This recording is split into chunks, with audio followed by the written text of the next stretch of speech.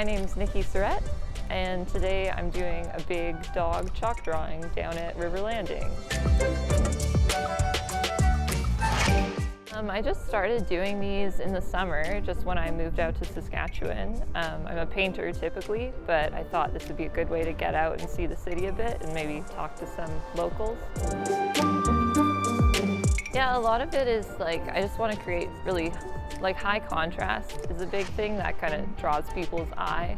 I want to get more into doing stuff that works with the environment a bit more. I was thinking like maybe next summer I could even get into like 3D illusion type chalk stuff.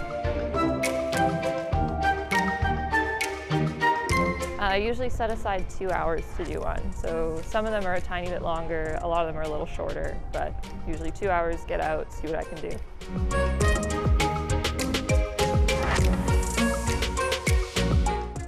People really like it, which has been awesome. I think I have that typical like creative person thing where the first one I did, I was kind of like, oh, are people going to be mad at me for like drawing outside, like I'm in the way or something?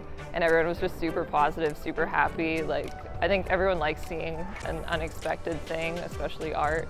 So that's been a lot of fun. Kids really love them too, which is awesome.